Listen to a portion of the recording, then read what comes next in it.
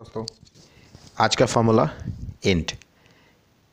सबसे पहले रिक्वेस्ट, जहाँ भी आपको लगे कि आपको ये फार्मूला समझने में दिक्कत हो रही है वहाँ पे आप इस वीडियो को पॉज कर लें। उससे आपको ये वीडियो कई बार देखने के रिक्वायरमेंट नहीं होगी और आप एक ही शॉट में इंट फार्मूला समझ जाएंगे। जैसे आप देख रहे हैं मैंने नंबर, उसके अगेंस्ट में इंटीगर और फिर फार्मूला डिटेल्स मेंशन किए हैं। सबसे बेसिक, इंट फार्मूले की रिक्वायरमेंट क्यों होती है? इंट फार्मूले की रिक्वायरमेंट आपको तब होते हैं जब आपको किसी नंबर को जो कि डिजिट में मेंशन हो उसको नियरेस्ट होल नंबर में चेंज करने होंगे।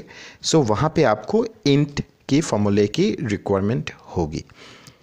बहुत बेसिक फार्मूले है, बट आपको एक्सेल में सारे फार्मूले सीखने चाहिए, ऐसे मेरे मानने हैं।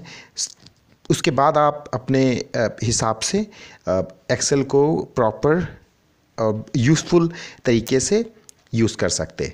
जैसे आप देख रहे हैं 1.5 को मैंने 1, 2.8 को 2, 3.9 को 3, 4.6 को 4, 10.8 को -11, -9.2 को -10 और 6.8 को 6 में चेंज किए।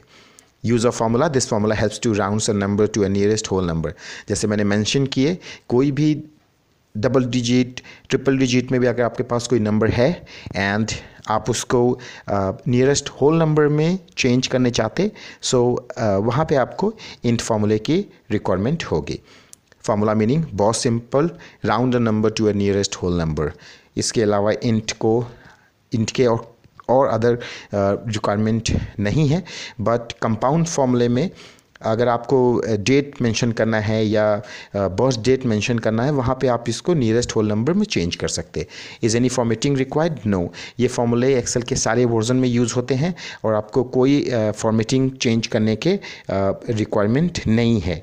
कंप्लीट डिटेल्स वीडियो के डिस्क्रिप्शन बॉक्स में भी अवेलेबल है, आप वहाँ से चेक कर सकते हो। Thank you so much. Have a great day, have a great Excel future.